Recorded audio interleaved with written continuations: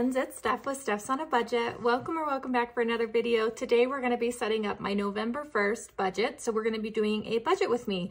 I am excited because this will be our first budget in our new budget binder that we just set up together. And it's just so cute and festive. I can't not smile when I look at this binder. So I am super pleased with how it worked out. And so far, I'm loving it. I do want to make a few tweaks that we kind of talked about, like finding some heavier cardstock for my monthlies, that sort of thing. But otherwise, it's all good so far. So I did go ahead and add in like my payday calendar. So I'm put in the 2024 one to wrap up the end of this year. I went ahead and printed out my 2025 one, so I have that ready to go. I did move over my 2024 goals, so that way when we wrap up December, I know where I'm at. And then I went through my binder from this year that we just finished up in October, and I pulled all of the currently pages that I didn't use for this year and put them in here, and I do have these 3 months. Oddly enough, well, not oddly, I don't know why I said that, but I only used 2, so I had these to recycle. Yes, the dates are going to be funky, but that's okay. I can update them if I really want to. But really the idea is just to have kind of a notes section or a brain dump for what I want to focus on for the month. So it's not really a big deal. But we are working in November, so this is our monthly November spread. And you'll notice I did finally give up on the November tab I had and just took it out. So there's that. I quickly threw together some decorative elements because I love putting my stickers in the book. So, you know, it's not the most exciting one for November, but we've got some fun cutesy pumpkin stickers and we are ready to go ahead and budget. So we've got our monthly spread. I've had several of you guys ask if I'll be listing these in my Etsy, and I am contemplating it. I had to do like some tweaking on my end, and I would just want them to be, you know, essentially perfect and ready to use for you guys. And I had to like set my printer settings a certain way to kind of get them to look like this. So let me do some tweaking, and if I'm able to kind of work out those kinks, then I'll definitely get them listed. So, you know, it would be the decorative page and then the monthly spread that we see here with the dot grid on the side. But we are here for a budget with me. So that's my little update on the book. And we're going to set up our first November paycheck. So I think I'm going to just leave everything in the binder. So actually, let me flip back to the monthly. So we're setting up the budget for November 1st, and we're going to be paying everything that's highlighted in this pinkish color. You're going to see some things that are highlighted here that don't carry over into the actual budget. And the reason for that is because we do have some accounts of credit, like credit cards and things like that, that are still open but do not have a balance, but I do leave them in my monthly spread, you know, so that I know to check those accounts at least once a month to make sure nothing has changed, because we have all been there a million times where we have paid something off and then maybe some residual interest posts to it and we don't realize, and then we accrue a late payment, or we have some annual subscription that we completely forgot about that's tied to a credit card, and we forget about it. So I leave those in there just to cue me to go in and check. Okay, sorry friends, a little edit there. I had to go take care of the dogs. They were whining at the door, so sorry if you were hearing that noise. But that is why you might see some highlights that don't carry over into the budget. It's not that I'm ignoring or not paying. So like I said, we're looking at everything in the pink here. You'll notice that this is also a quote-unquote magic month for us, so that's always really exciting. So we've got the Budget Mom Budget Paycheck Tracker, and we're looking at November 1 of 24. So if you're new here, my husband and I both work a full-time job. We both work in healthcare. I'm going to do some shuffling so this is a little bit closer. Let me just check to make sure you're still in frame, and you are. So we are paid every 2 weeks, both on the same payday. So we are going to be budgeting our pay 1 and our pay 2. So pay 1, we are going to budget $3,005.24, I believe. And that is the actual because I'm filming on the 1st. So once again, Stephanie just squeaking it in here. So I know the actual. Now, normally I'll budget what I think we typically anticipate and then come in and put in the actual. But since we know, we'll just go ahead and put in the actual. Okay, sorry about that, friends. I had to go and check what our pay to was. And of course that's on my phone and I'm filming. So I had to fix all that. But for pay to, we're looking at $23.71. There is some change there, but I've already forgotten it and I'm not gonna worry because I don't fuss with change in my budget anyways. I always just round up. So I'm gonna add our income together and we're looking at $5,376 that we're wanting to budget. So we're gonna go ahead and move down to the fixed expenses, and this is all of those things highlighted in pink. So first off, we have our half mortgage. So I split my mortgage up into two payments basically. Well, I don't make two payments, I make one payment, but I set aside the first half of the mortgage with the first payday, and then I will make the payment with the second half from our second payday of the month typically. So first half is 11/1, and that's gonna be for $11.35.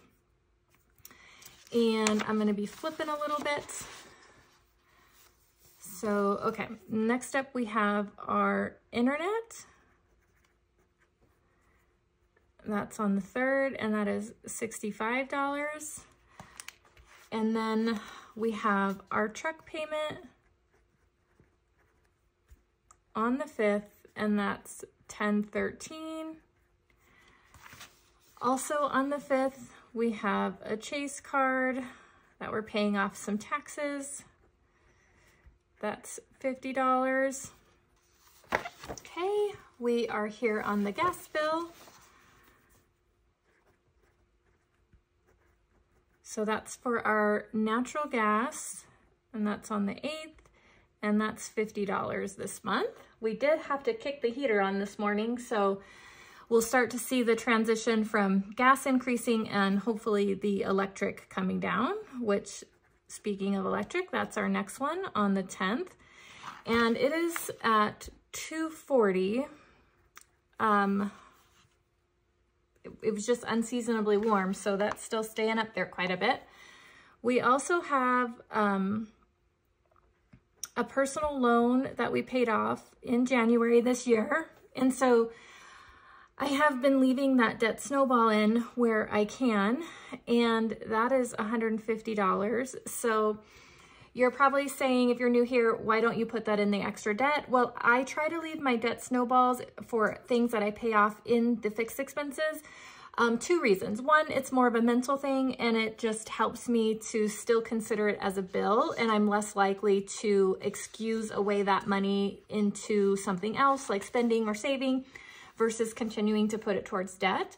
Also, I like it to be in this section because if I leave it for here, I go through all my fixed expenses, then my variable, then my savings, and then I get to extra debt. And somewhere along the way, surely some of this money will get eaten up into other categories if I allow that to happen. So that is the main reason I leave that up here in this section. We're also going to be paying our home water bill, which is $206 this month, and that will start to come down as we turn the water off here as it gets cold. And then we also have our City 2, which is our current debt we're working on, and that is $150. So I'm gonna just flip over and make sure I've got everything. We've got our mortgage, internet, truck, Chase, gas. Yep, that looks good. Okay. So another reason I like the highlight method, because it just makes it so quick and easy to identify what needs to get paid. So we're going to go ahead and add up all these expenses here together. And we're looking at $3,059 for our fixed expenses. And we're going to take that from our income, which is going to leave us with $2,317. Which will bring down here. which seems like a lot. So I'll just make sure I haven't missed something. Okay, next up are our variable expenses, or our cash envelopes, as most of us refer to them. So we've got groceries, Costco, gas for our vehicles. We do miscellaneous, house and beauty. Just gonna list these all out real quick. We do spending money. We do water again. This is for drinking water though. We have pets and we have takeout. So for groceries, these hardly ever change, you guys. We're gonna do $300 to groceries, $200 to Costco. We're gonna put $150 towards gas, $40 into miscellaneous, $60 into house and beauty, $360 into spending, $42 for our water, $35 for our pets, and we're gonna do $200 to takeout. I have increased this to be a little bit more realistic for us. So let's add these all up.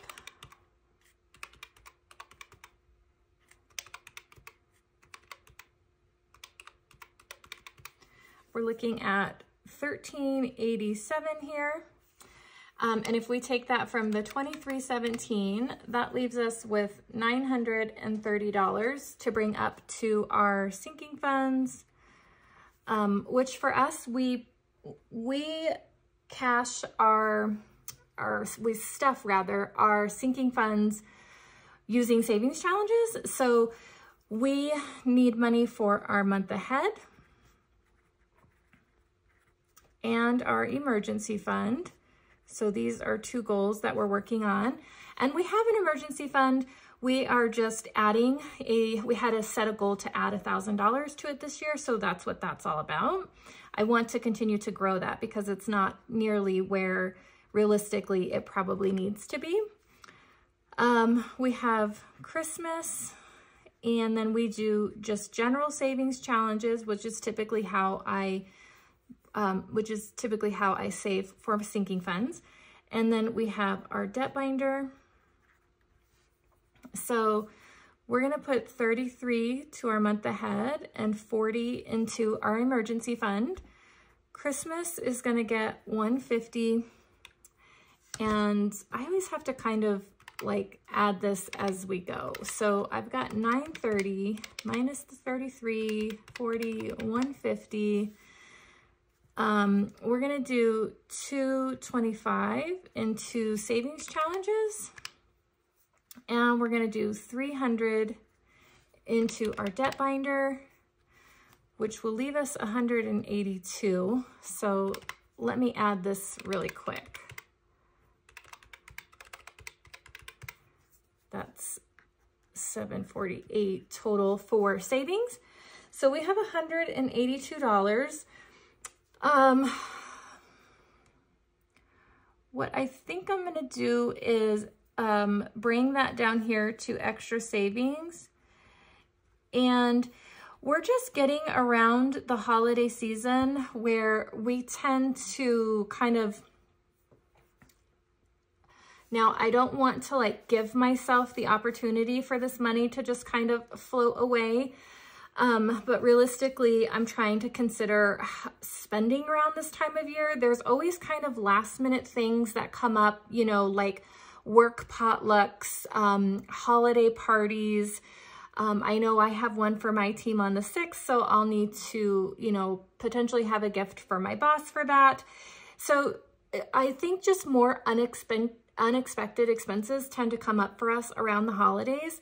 So what I'm gonna do is just leave this in my checking buffer with the permission to utilize it for quote unquote holiday spending if it needs to be. Normally I would want, this is a big amount of money, and normally I would want it to have a more structured place like debt, for example.